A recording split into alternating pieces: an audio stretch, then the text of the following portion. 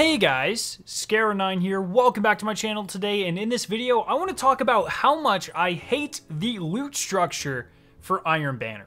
Now, over the last couple of days, I've spent over 5,100 Iron Banner tokens that I've been collecting over the past 3 years to try to get a God Roll Reese Walker shotgun, because this thing looks like it's going to be pretty crazy, and I'm not using the tokens for anything else, so I said, what the hell, and I spent a ton of tokens. And as I was doing this, it really occurred to me how awful this system is. And I just want to break that down for you guys right here and then give Bungie a couple suggestions of what I think that they should do, as a backseat game developer.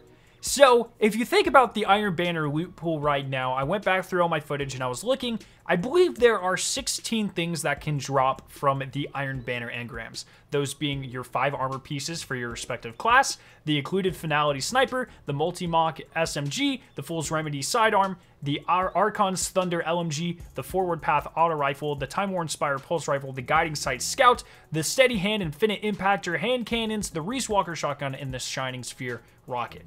Those are the only 16 things I got. I believe those are the only 16 things that drop. So that means right off the bat, you have a 1 out of 16 chance to even get the Reese Walker. So not that great.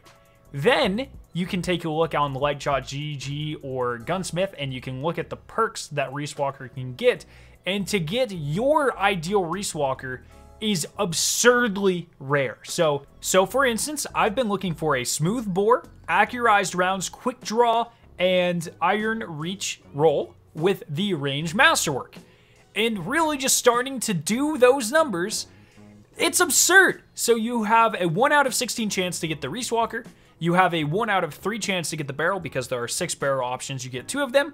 You get a 2 out of 7 chance to get the correct magazine. You have a 1 out of 6 chance to get the first and second perk. So a 1 out of 36 chance to just get the combination that you want. And a 1 out of 4 chance to get the masterwork. If you do that math like a nerd, you have about a 1 in 24,192 chance to get the roll you want. I'll just say that again. You have over a 1 out of 24,000 chance to get this shotgun. That's not good. That's not great at all. In fact, that means that most people, even if everyone is going super hard and just turning in all their tokens, will not get this roll. Which to me, really speaks to how bad this system is. I did manage to get a couple good ones, but I'm not here to get a 3 out of 5 shotgun. I'm here to get a freaking 5 out of 5 shotgun. So I just kind of want to introduce some thoughts and some conversations. And to me, I think the better system would be something like Deepstone Crypt or Vault of Glass, where you have a vendor, you can still use Saladin, but he sells specific guns, maybe for, an upgraded price. I think you get 10 Iron Banner tokens for every win, if I'm not mistaken. So is a Reese Walker chance every 2 matches? Is that a good, investment to reward ratio? I'm not really sure. You might want to increase that a little bit to 30 or 40 tokens. I just think that the chances should be a little bit more targeted than 1 in 24,000. Because even without the 1 out of 16 chance of getting this, the odds of getting your perfect Reese Walker are absolutely absurd. So if you can target farm this, or you don't have to worry about the 1 out of 16 chance of getting a Reese Walker to drop in the first place, you can just walk up to Lord Saladin and click on a Reese Walker and get a random roll, you still only have a 1 out of 1,512 chance to get the roll that you are looking for. So in my opinion, that's sufficiently high. That warrants your, time investment.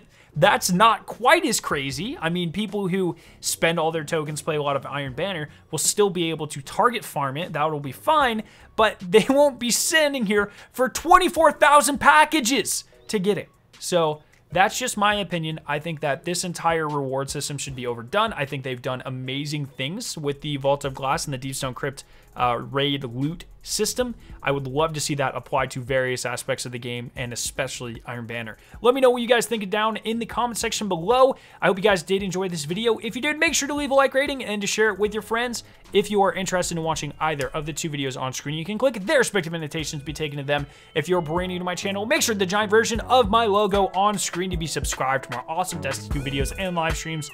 Thank you guys so much for watching today, and I will see you in my next video.